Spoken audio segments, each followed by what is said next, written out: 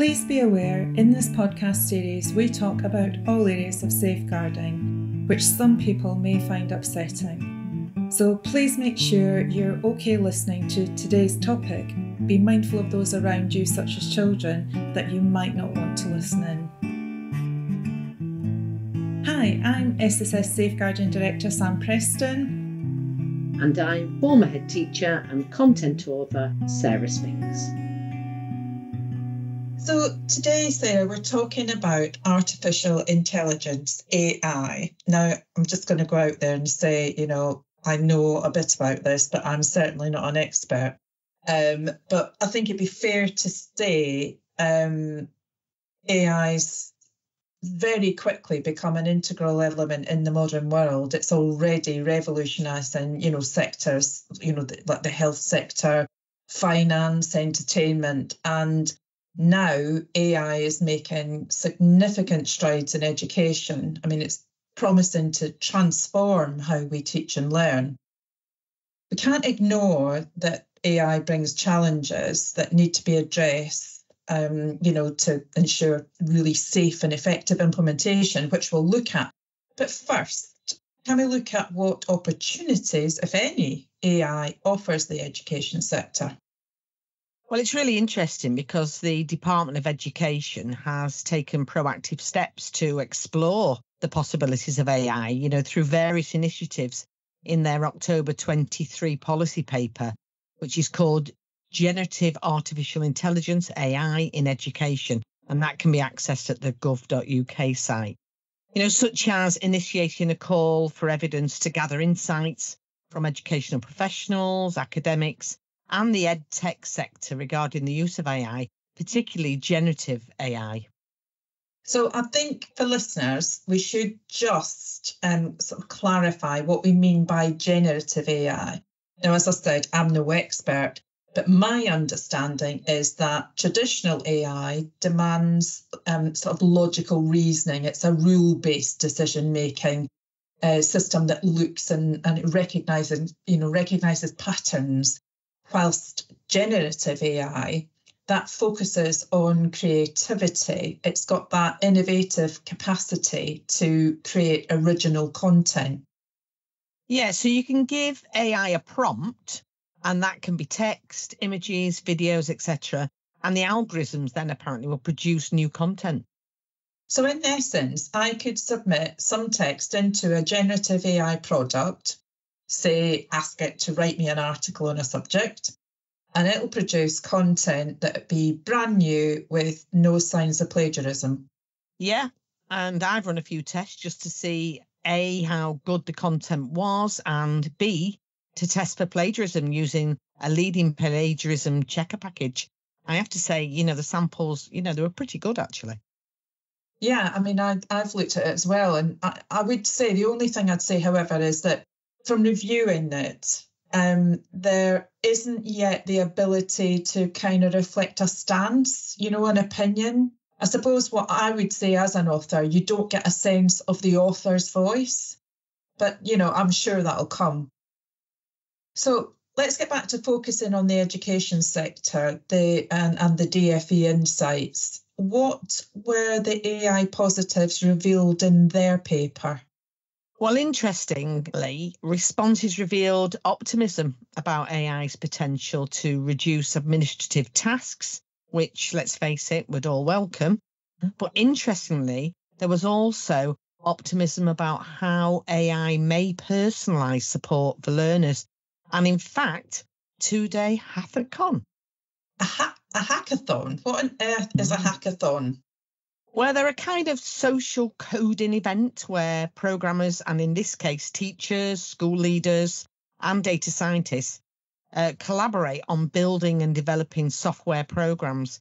And this one was aimed at addressing real-life challenges in education, such as teacher workload. And the outcomes of this event are expected to inform future strategies in AI implementation. Okay, so reducing workload, we could all do with that. Any other positives? Well, the DFE has also allocated funds to support Oak National Academy, the online learning platform, in integrating AI-powered features like lesson planners and quizzes. So the Oak National Academy, that's the platform that we all know from the COVID-19 period, yeah? Yeah, that's right. And it's a hub of a huge variety of teaching resources. Now, according to the DfE, this investment will aim to provide teachers with innovative resources to enhance their teaching effectiveness. And the focus is on empowering teachers with AI. One of the primary objectives of leveraging AI in education is to alleviate the burden on teachers and empower them to focus on impactful teaching practices. With tools to help teachers save time and streamline their workflows by automated administrative tasks and providing virtual assistants, as well as AI-powered platforms which can analyse student data, provide personalised learning experiences tailored to individual needs. AI aimed at enhancing student outcomes, really. Gosh. Okay, but just to clarify, the DfE sees these AI resources as advantages to complement rather than replace teachers, yeah? And the human element of teaching, including empathy, creativity, and critical thinking, that remains indispensable in education. Absolutely, definitely. Okay, so what about pupils? What are the pros and cons?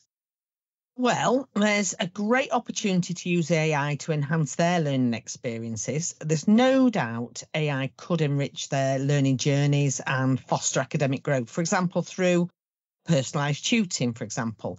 AI-driven tutoring systems can adapt to each student's pace and learning style, offering targeted assistance and feedback, and also bespoke learning plans. So AI algorithms can analyse student performance data and generate customised learning plans, guiding students toward academic success. However, concerns regarding students' potential misuse of AI tools, such as cheating on assignments or exams, or highlight that need really for proactive measures, to address ethical considerations and maintain academic integrity.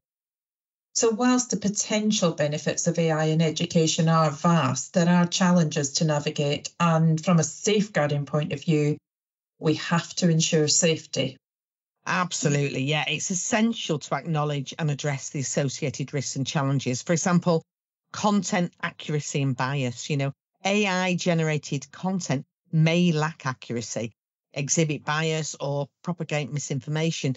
Rigorous oversight and validation mechanisms are necessary to ensure the quality and integrity of educational materials. We have to be mindful of data privacy and security. Safeguarding sensitive student data from unauthorised access or misuse is paramount. Education institutions must adhere to stringent data protection regulations, implement robust cybersecurity measures, to mitigate risks. And then there's also the intellectual property rights. Students' intellectual property rights must be respected, and the consent should be obtained before utilising their work to train AI models. The clear guidelines and legal frameworks are absolutely essential to uphold ethical standards in the AI usage. Yeah. So it's clear AI will undoubtedly reshape the education landscape, and it will be imperative to equip pupils with the knowledge and skills to navigate this evolving technological landscape effectively.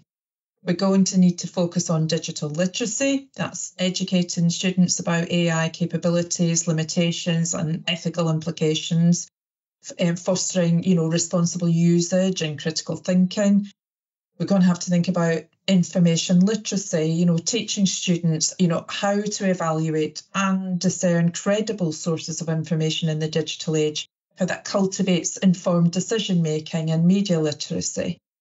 And I'm also thinking about computational thinking, developing foundational computational skills, enabling students to leverage AI tools effectively and harness that technology for problem solving and innovation. Absolutely. Integrating AI into education holds immense promise for revolutionising teaching and learning practices, unlocking new opportunities for personalised instruction and academic enrichment. However, realising this potential requires a balanced approach that addresses ethical, privacy and equality concerns, while empowering educators and students to harness the transformative power of AI responsibly. By embracing innovation whilst upholding educational values, we can create a future where AI enhances rather than diminishes the quality and accessibility of education for all. Okay, that's food for thought. As we enter the age of AI in education, we really mustn't forget that it's our human qualities that truly matter. Although technology can clearly help us learn better, it's the kindness and curiosity and resilience that shape who we are.